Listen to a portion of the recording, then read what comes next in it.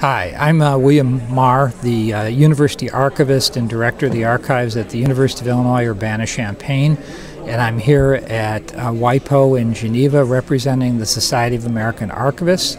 during this week's Standing Committee of Copyright and Related Rights session number 28. The reason I came to Geneva is to be able to be present for the discussions of limitations and exceptions in copyright for libraries and archives. In the current digital era, when doing virtually anything in the archival world involves making copies and multiple copies, even just to capture the hard drive of an individual when they pass away, inevitably involves making multiple copies of content that you don't even know what's there, but you do have to preserve it right away. You're inevitably involved in confronting copyright barriers or regulations and rules in copyright law that you could be violating for perfectly legitimate professional reasons.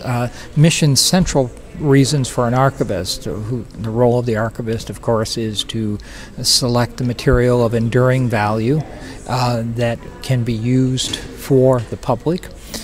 research purposes. And in order to do those things, you have to be able to acquire it, you have to be able to preserve it, you index it, and so forth, sometimes of which involves creating additional copies and such. And then you have to promote its use. One of the unique defining characteristics of archives is that they contain large quantities of material that's truly unique, that is, that doesn't exist anywhere else in the world. When you're presiding over material that doesn't exist anywhere else in the world, it is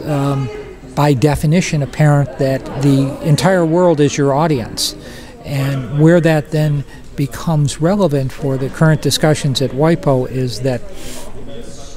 if people from a country in Africa or Asia or Latin America or Europe want to use materials in your collection, and you're going to need to make copies for them and transmit those copies across border, you're dealing in situations where your own country's law may not answer all the questions. And in the current environment, as studies have shown, while libraries and archives exceptions exist in a number of countries throughout the world, they don't exist in all countries, and where they do exist, they're not consistent from one to the other.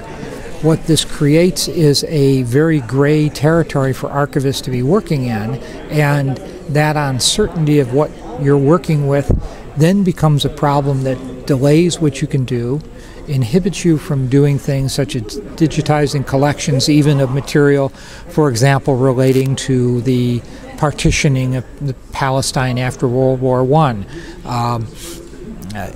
Facing the 100th anniversary of World War I, these kinds of topics are of interest to people throughout the world, and for those of us at an institution like Illinois where we have collections that show the ethnic basis for some of the territorial lines that were drawn, know with some certainty that when we are acting for the public good purposes that archives exist, that we can be doing so with confidence that we won't be violating copyright right and left and potentially be prosecuted.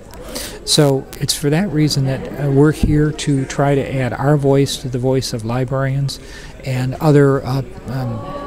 civic society organizations, that there is a global value in the information that's in American libraries and archives, as well as there's the global value in the archives that exist throughout the world, and we need to be able to facilitate that into the digital era.